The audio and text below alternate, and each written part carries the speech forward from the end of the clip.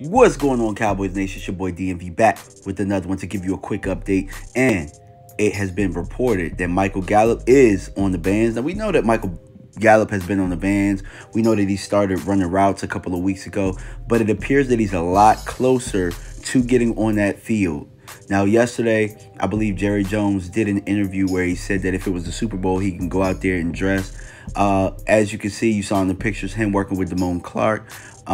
It looks like he's getting very, very close. And from what I understand, he passed his physical and he's off the PUP list, so he'll be available to play in games 1 through 3. So that is huge news.